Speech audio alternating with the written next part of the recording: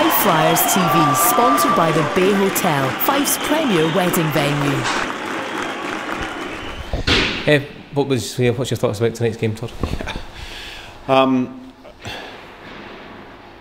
I think we fell susceptible to our Achilles heel again, and that is not being able to see out games that we've been competing in.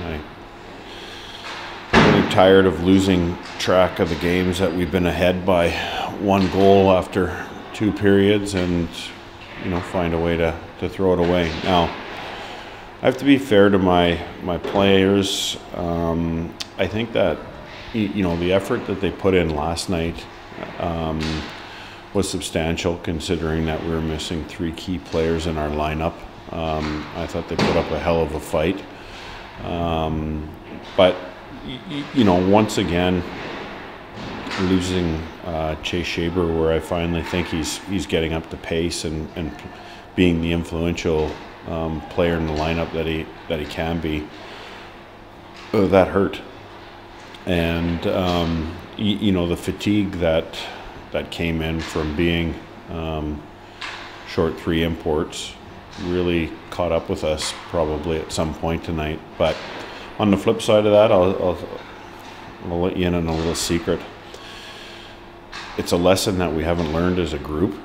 We continue to turn over pucks in key areas, and teams are too good at countering. I feel at times, I'll make excuses for these guys all the time, but I feel at times we lack that killer instinct that we're seeing teams put us away with. Because, throughout this season, and there has been a few bad performances, but throughout this season, I've witnessed this group of players being more than capable of competing and playing with a team, and then make a bad decision or two, and mentally can't get composed and regroup back into it.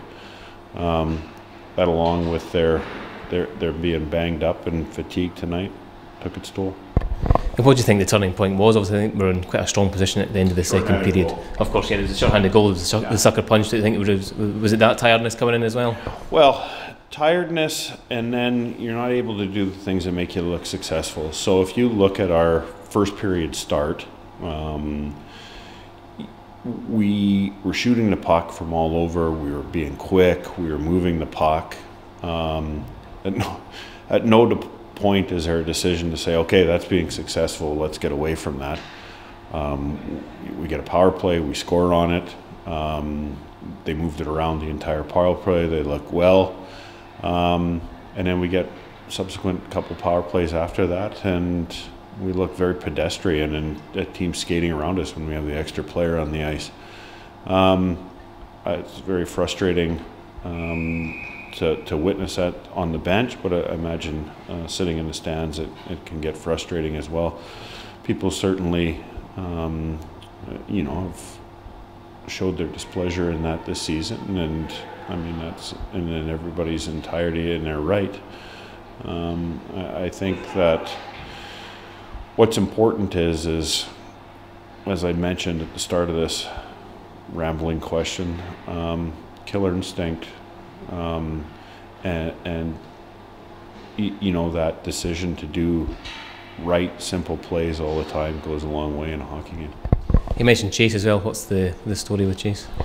Yeah, it doesn't look great right now. I mean, I thought the last 2 games were the best we've seen him skate. He had to pull up with a leg injury yesterday, and we're going to need to get a scan on it until we can figure out what exactly it is. But it's certainly an area of concern for us. The positive tonight, we've seen some ice time for Scott Jamieson tonight. How's he kind of fitting into the mould of the team? Well, Jamo's progression with the club has been moved up. I thought he played significantly more last night and did well. I mean, I think positionally,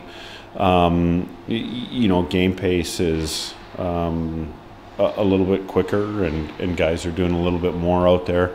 But you know what? The kid skates well. He's got a great attitude, and hopefully he has a long, prosperous future with this club. going into probably quite an important stretch over the Christmas period.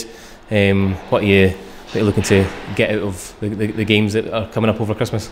Well, I don't want to forget the games here before Christmas. We've got to go into this Manchester building the first time this year. It's that small, tight building, and they seem to be well suited for it again this year. And we currently find ourselves in a dogfight with them for league position. And then we have Belfast coming back in here off the back of us winning a pretty sound performance off them a couple weeks ago. So another tough weekend. We need to get these bodies back into the lineup, and then over the Christmas period, just teams that are toiling alongside of us as well, that probably not getting the results they want or at times maybe deserve, but there isn't anybody feeling sorry for us, and we're not feeling sorry for ourselves. We just got to get back to work and keep going.